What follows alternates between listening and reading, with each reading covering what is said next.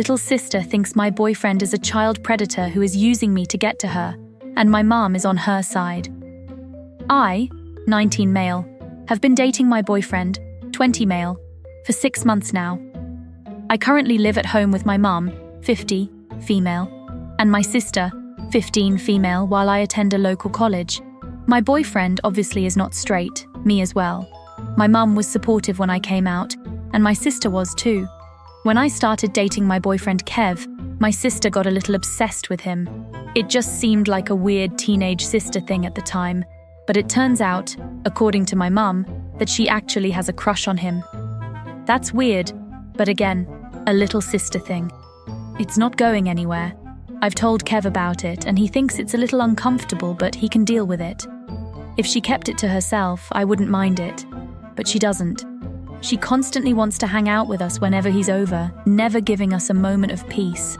Last time Kev was here, we were in my room, and she walked in on us making out without knocking, by the way, and huffed before slamming the door.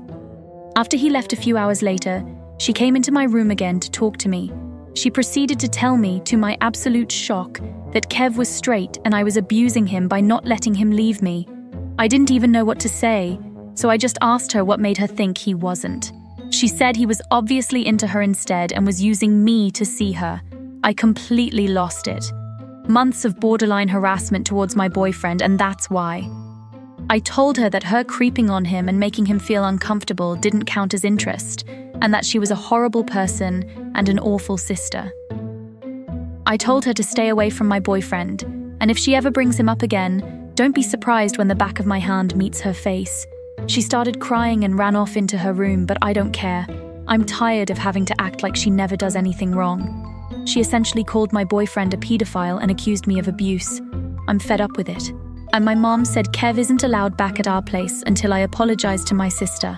I said, good, I don't want my creepy sister around him and we can just hang out at his apartment anyway. I'm spending pretty much all my time at school in his place. As time passes though, I keep wondering if I overreacted. She's 15, but it's still disgusting. I just couldn't take it anymore. Hey, it's me. I realized I forgot to add some needed info. I wasn't thinking about it at the time. Firstly, my sister forcibly entered my room.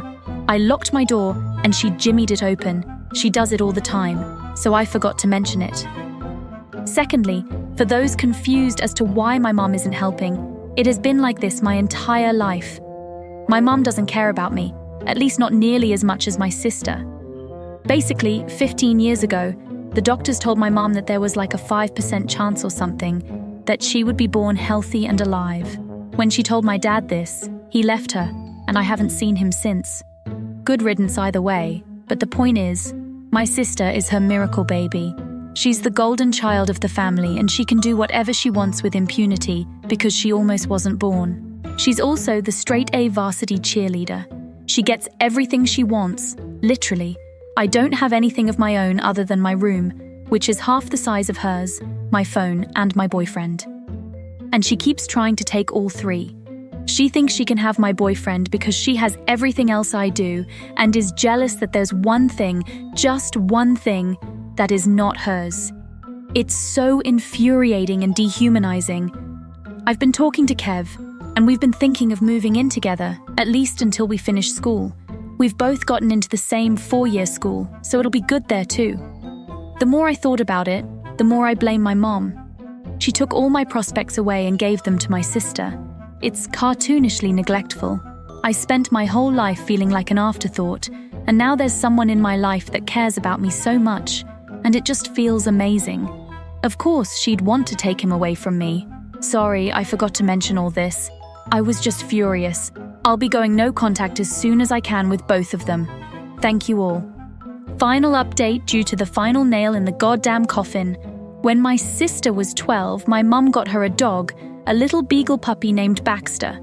About a month into having Baxter, my sister decided she was bored of him and unofficially gave him to me. Since then, I've been feeding him, walking him, and paying for his training, which, if you've ever had a beagle, you know is not easy. Everyone in the house agrees Baxter is my dog. They refer to him as my dog. They tell me, "Get your dog away from me and let your stupid dog in," stuff like that. He absolutely loves me and I love him.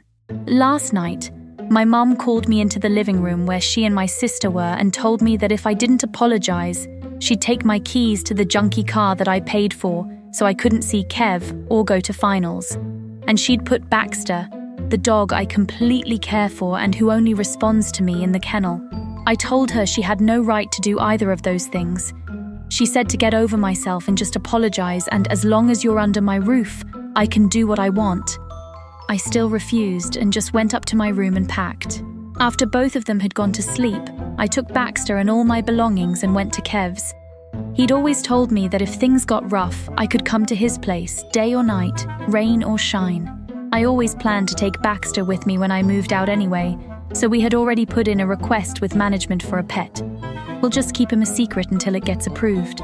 This morning I woke up to like 4 missed calls and several texts from my mum that amounted to, "Where are you? Where's the dog? Are you still picking your sister up from cheer? What the hell have you done?"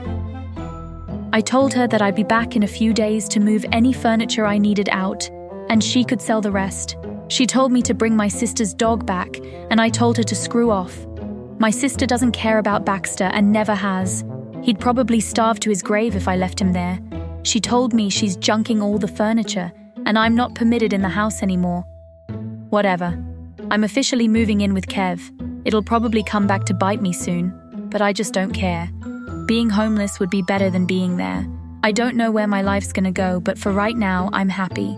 Thank you to everyone who's been nice to me.